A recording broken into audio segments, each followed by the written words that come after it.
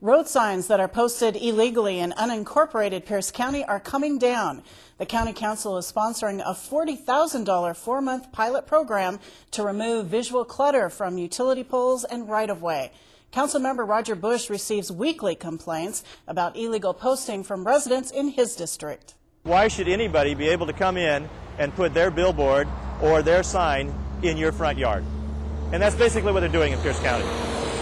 We are saying, wait a minute.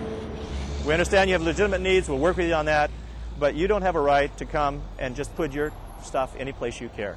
Public Works crews will cover 55 square miles, logging and photographing signs before tearing them down.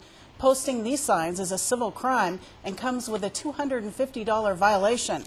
Councilmember Bush says the signs are getting bigger and block the view of drivers and sidewalks.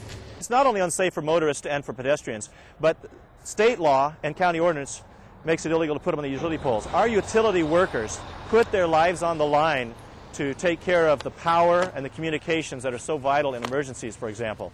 And these make it very unsafe for them to work on these poles. The nails, the staples, the different kinds of construction on them, they have to be removed.